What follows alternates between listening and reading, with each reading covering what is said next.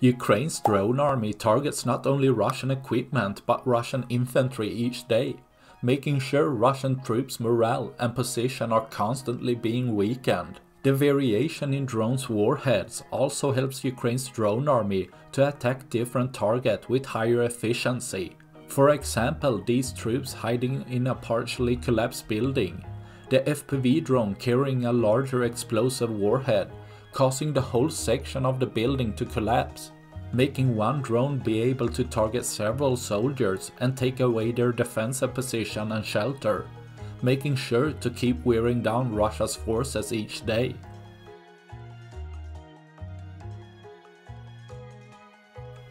That's all I had for this video.